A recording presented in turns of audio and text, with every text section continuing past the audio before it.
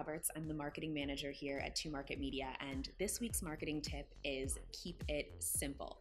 The main, most important thing that you want to do when you're talking about your product or your business is make sure that anybody who's listening or watching knows exactly what you do simply and easily. If it's taking you, 4, 5, 6, 7 sentences to explain what your company does, people are going to get bored. They're going to check out. They're not going to pay attention. So having a really simple, clean message is so essential, especially for marketing and selling. Think about it like this. If you're at a party and you're describing to the person next to you what it is that you do, are they going to get bored halfway through your explanation?